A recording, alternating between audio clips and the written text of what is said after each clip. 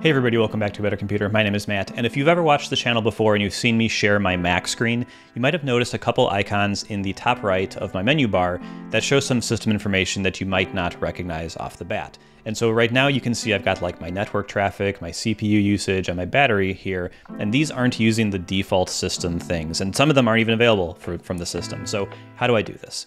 I'm using an app called iStat Menus. I've used iStat Menus for well over a decade, and I've never really talked about it at length, but I wanted to give you an idea for what it can do and how customizable it is. So if I just like click on my network usage or my network tab, I can see a whole bunch of information about my network. So I can see my public IP address. I can copy it to my clipboard really quickly. That's really nice. I can see some information on my Wi-Fi network. I can see network usage. You can see that I'm downloading a file right now, and you can see Firefox is doing it down here.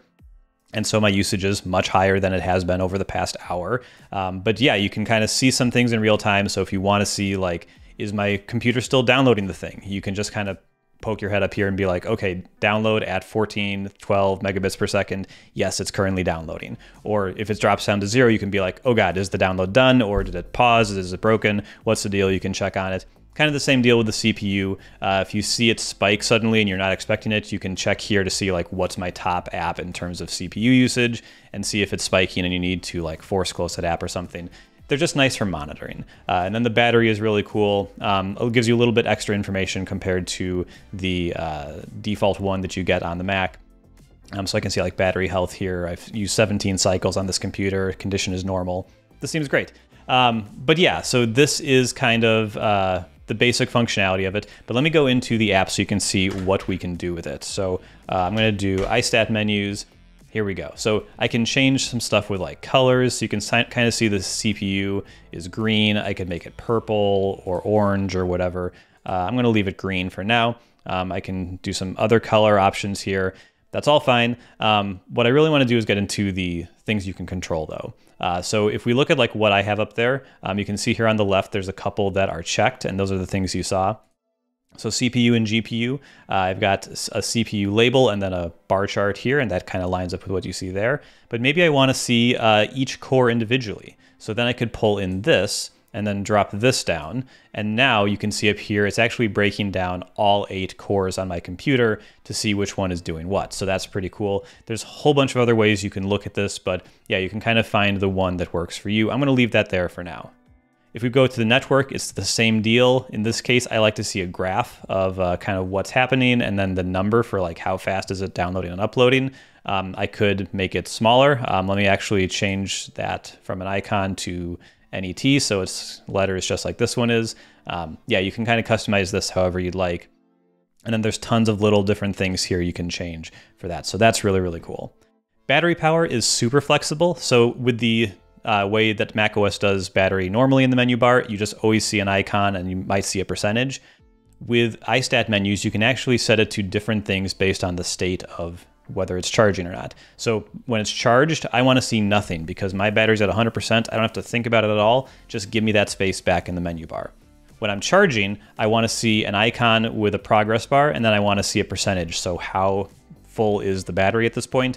And then when I'm draining, I want to see that same kind of thing to show me how much battery is left visually, and then a time how much is left. Because for me, when I'm on battery, I'm mostly interested in how much time do I have left. Right now it says I have 9 hours and 14 minutes.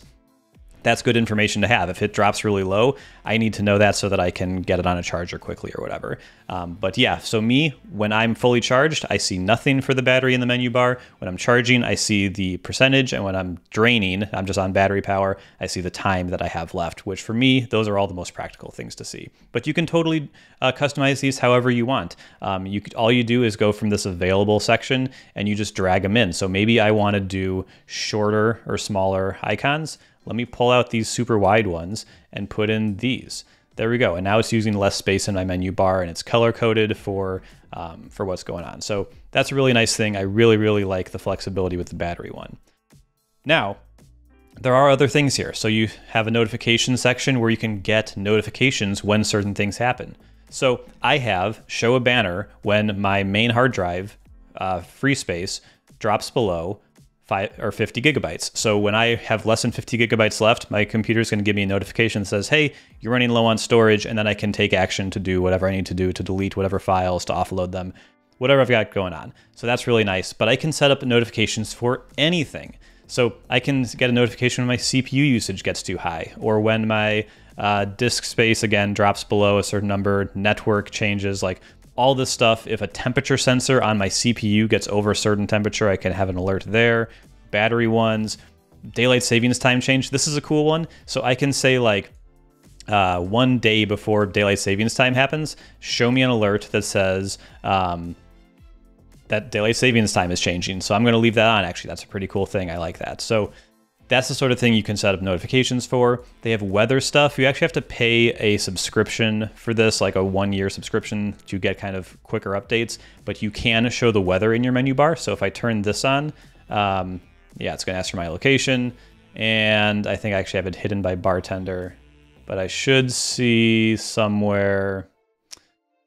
Here it is. It's updating. Oh, my weather access has expired. Okay, so I take it back. So you actually get 0 weather by default. So I'm going to turn that off, but you do have to pay like $7 a year or something, or $2.50 for updates every 60 minutes. Regardless, you have to pay extra for it, but you can get weather in your menu bar. That's pretty nice. Just not a thing that I pay for myself, I guess. You can put your RAM usage in there, and all the same things kind of with like customizing what you see is all available. You can show disk usage. So if you're concerned about seeing like how much space is on your hard drive, you can throw that up there. That's going to be added to my bartender at some point. Yeah, it's not showing up now for some reason. There it is. So it looks like bartender takes a second to show it, but kind of the same deal is here's how much space is available on your hard drive. So you can see that in real time. I don't really find that useful to have. I just have that notification set up.